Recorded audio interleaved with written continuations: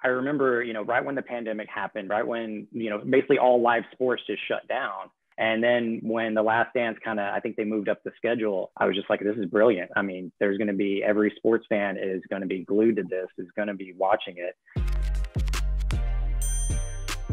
My name is Anthony Nelson. I'm the Vice President of Production for ESPN's CreativeWorks. I'm Geno, Imbriale, a Managing Partner EP at ArtClass. And I'm Shaun Collings. I am a Director at ArtClass. Hey, I'm Kenny Mayne. I'm from ESPN. Actually, I'm from Kent, Washington, but I was proud to be part of this whole Last Dance deepfake thing, and hopefully people know by now that it was a joke. Not the series. The series was critically acclaimed. You knew the stakes would be high. Talk me through the early stages of planning the creative for the spot. We were getting ready to do a big shoot. It was going to be a big ESPN co-branded ad, for State Farm. The pandemic happened. The question, and Last Dance was being pulled up. The idea got kicked around. I was like, well, what if we went back to the old ESPN footage and found a moment and then basically did a, what? Let's get right to it. The Chicago Bulls have won their second three-peat. This is the kind of stuff that ESPN will eventually make a documentary about. They'll call it something like The Last Dance and make it a 10-part series and release it in the year 2020. They came to us with this first kind of conception, and they're like, look, it's probably way too hard to pull off, but we just want to know, is this even possible? And it was more of a technical test. Can we even do this kind of de-age, face replace sort of thing? We can all find 5 reasons why we can't real quick, but our role is to find the solutions. Before the job was awarded officially, we had to do the pre-testing, proof of concept testing, and Shaun banged it out in a weekend. It was pretty incredible. As pictured earlier tonight, the Bulls pretty much had their way with the Lakers in Chicago. One of the stars, Jorge Masvidal, joins us now. First of all, the suit, what's going on there? Jorge Masvidal joins us now. First of all, the suit, what's going on there? So once we did kind of that proof of concept, it was off to the races of, getting the scripts ironed out, making sure Kenny was on board with everything. When they came to you with the pitch, what was your first thought? They came to me like, hey, this is gonna be a big damn deal. We're rushing it out. Don't tell anybody. There's a little secrecy to it, what we're doing. Honestly, my first thought was the weirdness of doing it, given the notion of deep fakes for nefarious reasons. But then, obviously we were doing it. We were the good guys doing it, for the cause of good, for watching sports TV. So I got over that pretty quick. Have you done remote shoots before? Not like this. It really was kind of an amazing technology play to do this because we didn't know if it would work. How did you guys just technically pull this off? Originally it was yeah, let's look into deep fake. But with our time constraints and production, I don't think we could have made the deadline. So we actually used a lot more traditional methods. The main thing was to get him to record kind of as stable as he can with the most kind of even lighting. And then from there, basically we took, just the region around his mouth and nose of today's footage, and then kind of put that back onto the old footage. Pre-pandemic, we probably would have shot Kenny on a green screen with high-end cameras and the whole head rig. We would have had multiple angles and everything mapped out. And, we were working with Kenny's personal iPhone captured footage from his house. Originally it was shoot it on the set. I kind of remember the night. And we thought we kind of had what we needed. And I think it was mentioned there might be some pickups. So I was like, fine, whatever, I want to make it good. We had to do a lot of it from my house. Did you send equipment to Kenny? We didn't want to send any equipment to him. We didn't want to, we're terrified of getting any person into his home.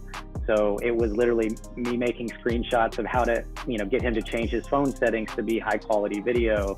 Him walking around his house and showing me all the rooms he has available to film in, and, which room has better sound, which room has better light. So it was tricky. How difficult was this?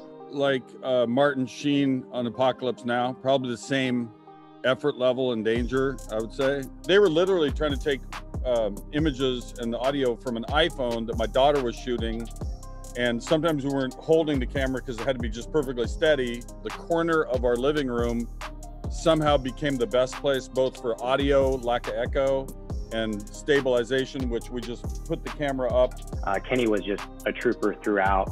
There was a lot of kind of back and forth to get, you know, the best quality that we could possibly get. The producer at ESPN CreativeWorks was, we'd give notes to him, he'd be in contact with Kenny, and then there was that whole telephone thing. I can't remember how many, it felt like we did it 20 times. It was probably really like 3 or 4 times, but it felt like more because they'd come back to me, hey, can you do those 2 lines, whichever they were, and go ahead and ad-lib a couple others. And then, no, that didn't work. Can you go to a different part of your house? We just had to get, all right, we hope this is good. And we'd send it to him. Sending it to him, I could have sooner flown to the moon than sent it to them without my daughter, Riley. I'm not super technically adept. Without Riley here, I think Last Dance probably wouldn't have aired yet. You know, it is incredible that Kenny shot that, texted the clip to the producer texted it to us, and that was like the asset we worked off of. The machine could get it, you know, I guess roughly 50 or 60% there. And the first round, you're just kind of like, this isn't looking so good. But every day it was just making progress. You know, it got to the point that it pretty much passed the test of everyone. You know, by the end, everyone was kind of nodding their head like, okay, yeah, there's nothing that really stands out that I really noticed. Shaun, did we deliver it the night of the premiere? It went down to the wire. It might have been the night before, but I feel like we were still making tweaks the morning of. It's gonna be lit. You don't even know what that means yet. While I'm making predictions, jeans will get extra tight. There'll be a thing called a butt fumble, and this clip will be used to promote the documentary in a State Farm commercial. It's just a hunch.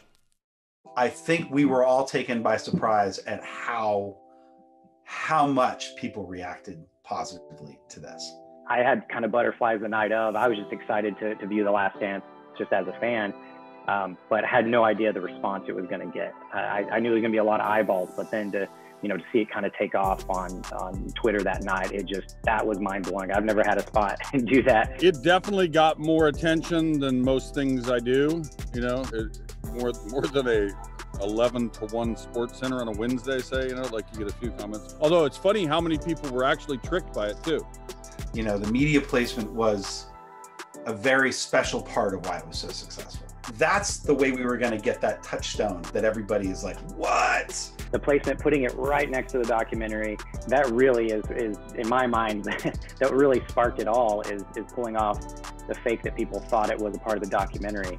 The whole conceit of this ad was around that, like the way to make this, media felt that way, we felt that way, like everybody kind of felt that way. That's why it got placed where it got placed. You guys were doing this in the first couple weeks when we're all working from home. What was that experience like? Just getting the script and getting into it, it was like, oh my gosh, this might be, you know, the last project we work on for months. And it was thrilling and like terrifying at the same time. Going back to when we shot this, the rules were still being formed, right? Just think of the way you were emotionally or whatever, you know, going back to March, April, as you are now, that we're all used to it. But back then we're like, oh my God, what's this new world we're living in? And how are we doing things that we used to do? And is there anything you would take from this production experience for work down the road? I mean, pulling this one off, as crazy and scary as it was, I think it just showed that, you know, production will find a way. The one big takeaway for all this is that, you know, to be confronted by the constraints of something that we're dealing with now and the thinking around it and what's the messaging like, sometimes those simple little ideas become the biggest ones.